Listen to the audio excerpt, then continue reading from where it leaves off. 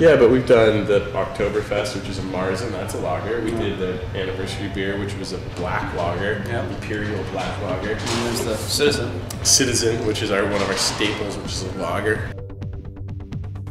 Give me a second, I gotta get it.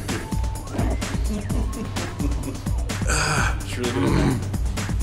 It's a little hoppy. It's dry hopped with Nelson Sauvin and Galaxy, so it's got a nice citrusy, crisp character, nice and crisp, very dry, a tiny bit of sulfur, which is characteristic of a lager yeast, and nice kind of mellow, slightly bitter finish.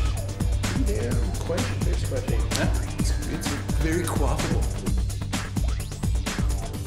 It's his idea. Really? It's the cyclone. It was the last cyclone of the season. Yeah, it's like the big cyclone of the season. Produces the nice south swell here for us surfers. It's we call them Southern Hemis, and this one happened to be called Cyclone Yasai. This is the other new beer, the Smokin Santiago Scotch. Ooh, named after the local Santiago mountain.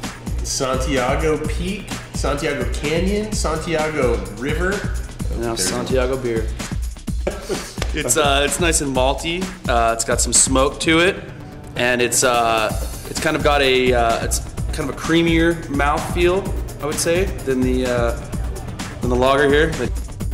The lager can only be done once a year after the end of the South Swell season.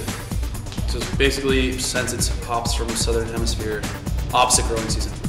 So you get these hops in the summer, and that's when you get harvest out here in the winter, basically. Again, that was enjoyable. This beer we could make again. Yeah, but it's probably going to be a seasonal. It's more of a fall beer. Yeah.